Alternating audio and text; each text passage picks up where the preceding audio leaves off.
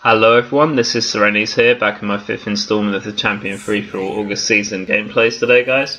I'm very excited to bring this one to you today, guys, because it's a Regret Free-For-All. And that's the first time we've seen it in my series, so I will be talking about the map strategy today for this map, and how to do well on Regret, and talk a little bit about the spawns in this gameplay.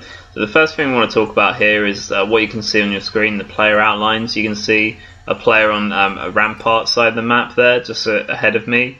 And Regret is based on the map, the famous Halo 2 map Midship, and is basically very similar to True Free-For-All. This area you're looking at now is P side, where the plasma caster spawns, and the opposing side is what we call Carbine, and those areas like off of the Carbine, as you can see the player in front of me on the outline there, he is on, I think that's red rampart, I'm pretty sure, or blue, I can't remember now to be honest which side is which, but yeah, he's on one of the rampart sides, and that's one of the spawns on this map. So just to sort of define what rampart actually means, it means that where that guy is currently, sorry, that was blue rampart, and there's also a player that spawns on red rampart, so that's pretty important to go over. So for this game, the spawns were in top mid, where I spawned, 2 players on each rampart for blue and red.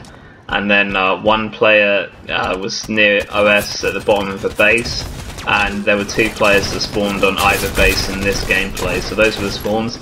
So 2 players on the ramparts respectively, 2 players on each base, so that accounts for 4 players. I was on my own in top mid, and then there was an extra player who was bottom of one of the bases near the overshield, who was closest to the overshield. So that's the way these spawns will work on Regret. They are very random on Regret actually, as I'm going to discuss in a moment. One of my other matches on Regret for this season, the spawns were very different. I'm going to come on to that in a minute. But the most common things with Regret spawns is that there will usually be 2 players on each rampart. So if you spawn on a rampart side of the map, you need to be looking across to the other one, because there probably will be a player there. But the way Regret spawns work is that 2 players will face off, most likely on the rampart. Then there'll be 1 player on his own who's closest to OS. There'll be another player on his own who spawns away from everything, which is kind of like me in this gameplay. And there'll be 2 players that will sort of spawn in similar spots, on the other side of the map. So that's kind of where these spawns work out for Regret. Now in this other match of Regret that I played, that you're going to see in a few episodes' time, spawns were very different to what I just described, and these spawns were 1 player on a BR ramp for a particular base, so he's not like on top of the base anymore, he's just on the BR ramp, which is kind of a weird spawn. 2 players bottom mid for S, so 2 players exactly in bottom mid near the overshield, and then 2 players on the ramparts. That's a common spawn from both of the games, so that's most likely to always happen. And then there was 1 player on the opposing base to the guy who was on the BR ramp on the other base. So there's 2 players on each base, 1 on the BR ramp, 1 on top for that game. 2 players were in bottom mid for OS, and then 2 players on the rampart. So that's very different. As you can see, Halo 5 free-for-all spawns can be very interchangeable on some particular maps, and I definitely feel that was the case with Regret. And definitely that's something that you have to think about when you play this map. This game today that you're watching was like one of my first played on my Onyx. I just completed my placements at this point. I'm starting to play my Onyx to champion matches, so these officially now are like champion high matches since we got out of the placements. But in my placements I definitely play a lot of really good people, like HCS Lee and that, who were actually are actually champion free-for-all players, so the matches were still of champion high quality. I also played Adzi as another very good player as well. But in this gameplay today I'm playing TeRroR, who is a champion player. I'm also playing against QUERETAROCK, who has been a champion free-for-all player in previous seasons, so I was up against some decent competition in this gameplay. And right now I'm going to talk a little bit about the general way to play Regret, or how I think to play Regret. I mean, it's not my best played map in FFA, but I think in this gameplay I can talk about the strategy and how to play it, and I'm going to go through now and just talk about my sort of in-game decision making, and the plays I made were good. So weapons are spawned on this map as well, guys. Obviously plasma caster is the main sort of power weapon on this map, which spawns on a time indicator, so it'll only come up at that set time, and you should definitely look to grab that. I definitely had a bit of a rough start in this gameplay, and I feel that's partly because I didn't get the, you know, obviously I went for the overshield at the beginning, not realising I wasn't the closest person to it, and obviously not getting it.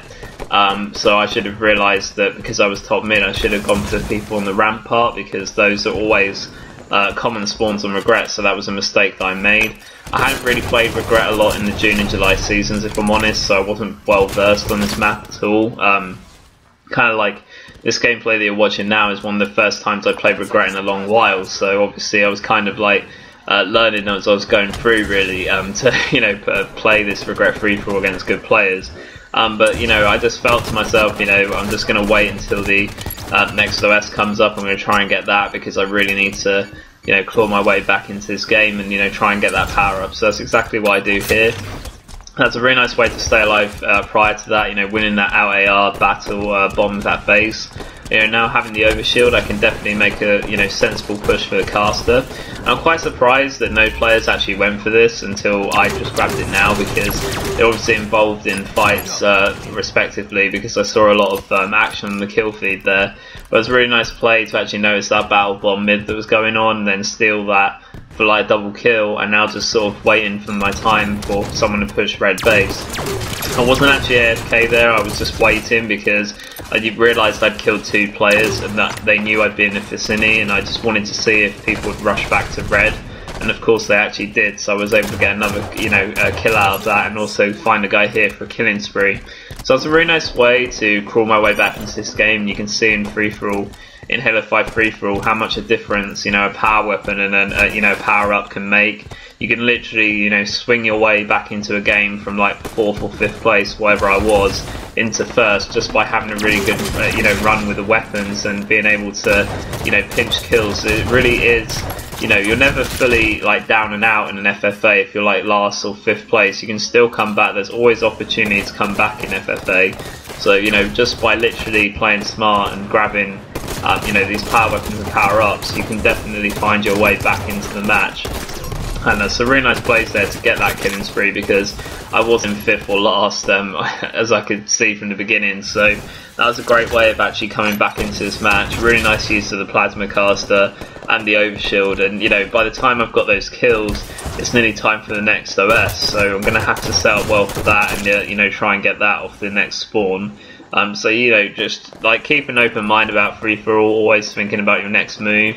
You can see the next plasma caster is starting to be timed down now, so that's definitely going to be, you know, players are definitely going to want to grab that as well. So at this point, I'm looking to push towards the important areas. Unfortunately, I do get outshot by QUERETAROCK there, so that is unfortunate, and obviously that's going to slow my you know, my plans down. But I think at this point, you know, to myself, I'll try and go for the overshield.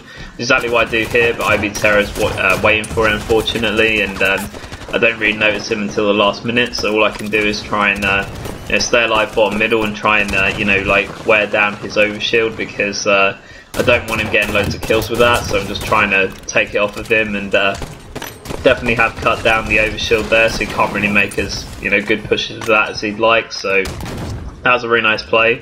I think instead of like throwing a nade there in that lift, because that was kind of a pointless nade in my opinion, because that nade was never going to kill anybody. I think I would have waited to keep my splinter and then trying to, you know, throw at that guy that was chasing me for the kill there. But yeah, nice play to stay alive, nice play to weaken the OS. It was a bit of a shame that you know, I couldn't get that again, because I was the last player to have had it, so I should have really been a bit more clinical, you know, thought about setting up that sort of better. At this point, I'm just, you know, finding players bottom mid and looking to sort of slay more people bottom mid. And you notice what I did there as well is something in FFA is really important when you play FFA actually. When you finish off kills like that in a particular area of the map, you notice immediately I started crouching. And the reason I did that is because whenever you play Halo 5 free-for-all, a lot of people just go for noise on the map where they can hear gunfire. So whenever you've been, you know, a really nice play to get this triple right here, and I really wanted this overkill, but going to settle for the out BR sort of reversal outshoot there when the guy had a pistol and I was weak, so that was a really nice bit of play.